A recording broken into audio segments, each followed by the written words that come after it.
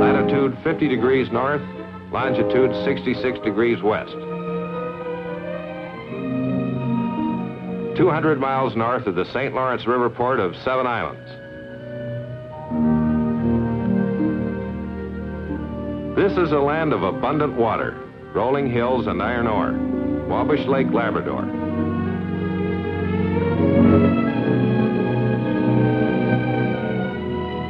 On the south shore of the lake, the gleaming metal covering of the Wabush Iron Company's preliminary ore processing plant stands out above everything else. Because of iron ore, Wabush Iron has a neighbor in this vast wilderness. Across the lake is the Carroll Lake property of Iron Ore Company of Canada. Wabush Iron has been at the property since 1957, following a carefully planned program for bringing it into large-scale production in an orderly way by 1965. Temporary housing was the first necessity. Nothing fancy, but adequate and comfortable, including living quarters, plus kitchen, dining hall, laundry, and recreation facilities for over 100 men. In 1961, Wabush Iron will start a $5 million building program here to provide housing for the 1,200 men needed when construction of the future mining and processing installations gets underway. Air transportation is essential for men and supplies in a remote area. This 6,000-foot airstrip was built big enough for large four-engine aircraft, and there is now regularly scheduled commercial airline service. This is part of the Wabush ore body. Clearing the land is the first step in opening one of several small mining pits to get ore for testing in the plant, which has been in continuous operation since early 1960. The bulldozer is followed by an earth mover that loads itself in removing the shallow layer of earth covering the ore.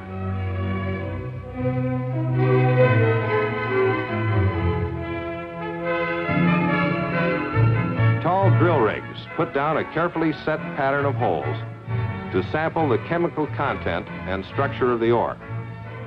A great amount of exploration drilling must be done before an ore body can be mined.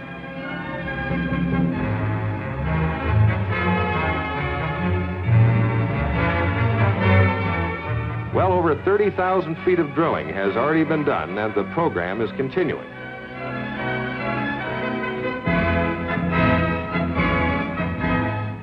After blasting, the ore varies in size from big chunks to very fine particles. It is soft enough to break with a fairly light blow. The Wabush ore is low grade in its natural state and requires extensive processing to be usable.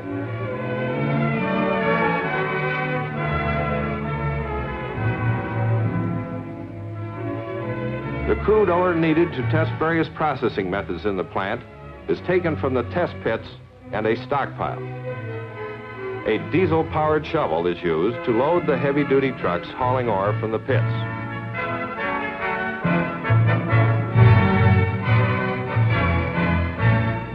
Smaller trucks are used at the stockpile because of the shorter haul and better road.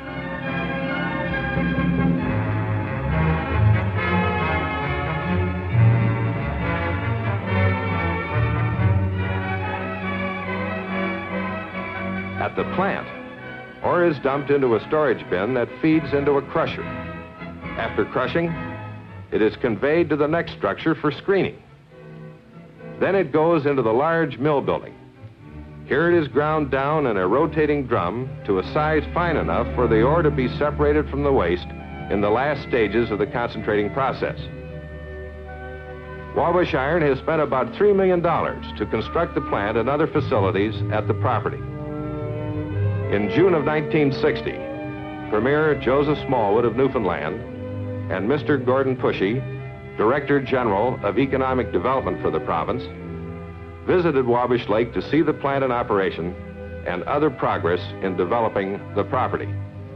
From the first, the government of Newfoundland has been most cooperative on the many matters that must be resolved in starting and carrying on a major mining project. The concentrated ore leaves the plant in a small but steady stream for haulage to stockpile.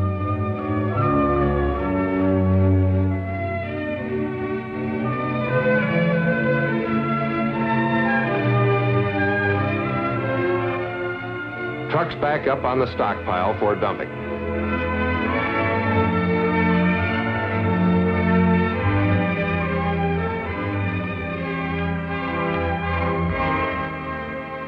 Because of the type of ore, the individual particles sparkle in the sun.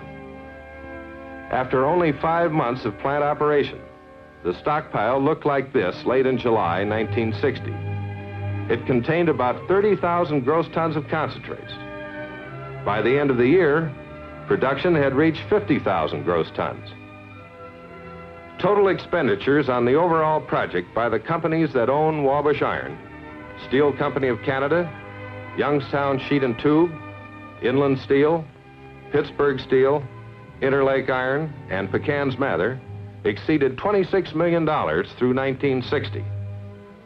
In August 1960, railroad tracks were laid alongside the stockpile, so that the first of 3 large shipments of concentrates, about 42,000 gross tons in total, could be sent to steel plants of some of the Wabush Iron owners for sintering and blast furnace tests.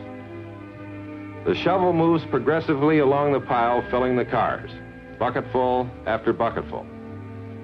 These shipments and the steel plant tests prove the handling and the movement by rail and vessel of the concentrated ore in bulk, and more importantly, its use in the sintering process and as a blast furnace feed to be entirely satisfactory.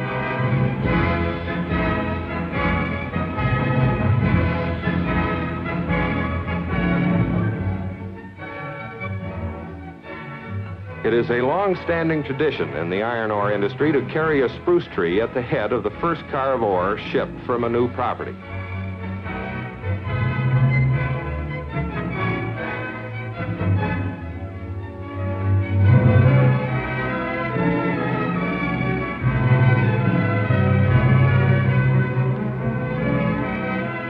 The cars are loaded and waiting as one of the engines arrives and the highball signal is given.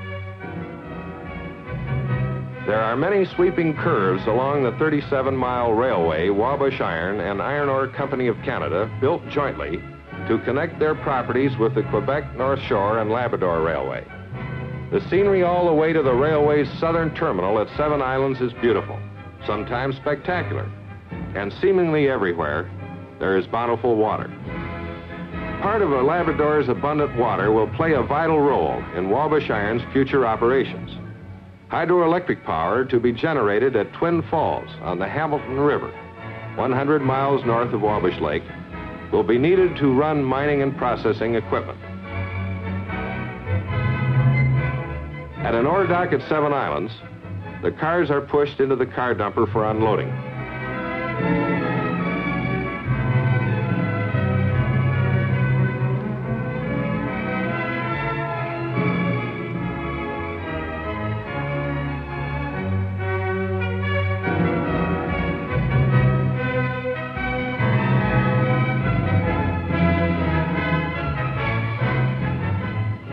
The ore is carried to the dock on parallel conveyors and then fed into the vessel's holds from loading towers.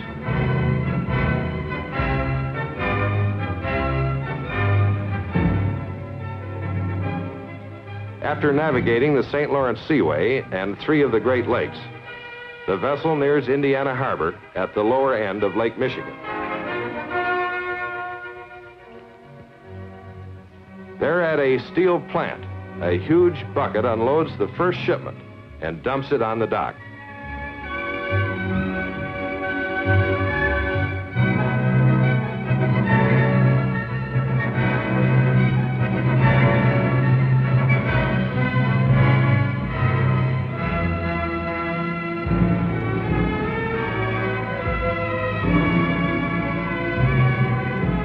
At Pointe Noire, Quebec, across Seven Islands Bay from where this cargo was loaded. Wabush Iron has started construction of an ore loading dock and a 25-mile railway to connect the harbor site with the Quebec North Shore and Labrador Railway. This and related work there will cost over $15 million. And with the $5 million in housing to be built at the property, Wabush Iron has, in 1961, committed an additional $20 million to further progress in developing the Wabush Lake project.